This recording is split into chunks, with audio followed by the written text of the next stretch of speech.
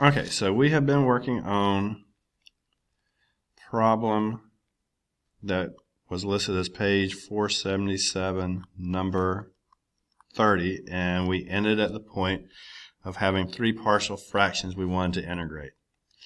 The first partial fraction was, sorry about that, 3/10 over x minus 2. The second one, so we're going to integrate that a little bit. The second one is negative 1/10 over x plus 2. Okay. And then the last one was negative 1/5 x plus 1/5 over x squared plus 1. I'm going to break that into two separate fractions. So it would be plus integral of negative 1/5 x over x squared plus 1 dx. And the last fraction will be plus 1/5 over x squared plus 1 dx. So that's going to be four things to integrate. So the first two are not too bad. The first two are natural log integrations. So the first one will give me 3/10 times the natural log of x minus 2. Okay. The second one, the integral of negative 1/10 over x plus 2, that's going to give me minus 1/10 of the natural log of x plus 2. So a good old natural log integration. Alright, then the next one is going to be the negative 1/5 x over x squared plus 1. That's going to be a u sub. So with the u sub, we'll let our u be x squared plus 1, our du be 2x dx. So 1/2 du equals x dx. So when we set that up, we'll have the integral of negative 1/5, which is not getting replaced, times 1/2 times 1 over u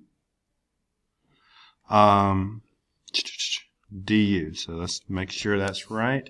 We'll replace the x squared plus 1 with u. The negative 1/5 didn't go anywhere. The x dx becomes 1/2 du. So that gives me, when I integrate this, that gives me negative 1/10 natural log of u, because I'm really just integrating the 1 over u. So what do I get out of that? When I go back to x, I get minus 1/10 natural log of x squared plus 1. Okay. And then I got one more fraction over here. 1/5 over x squared plus 1. This is the trig inverse that we keep dealing with. So this gives me, this is a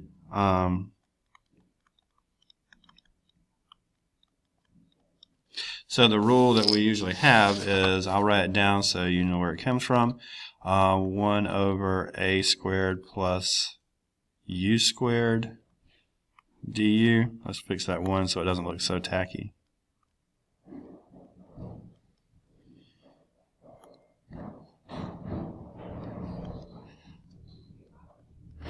So that gives me 1 over a tangent inverse of u over a.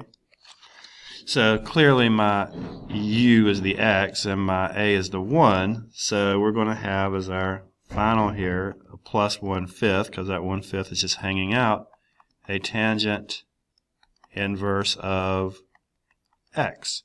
And then there'll be a plus c way out here at the end.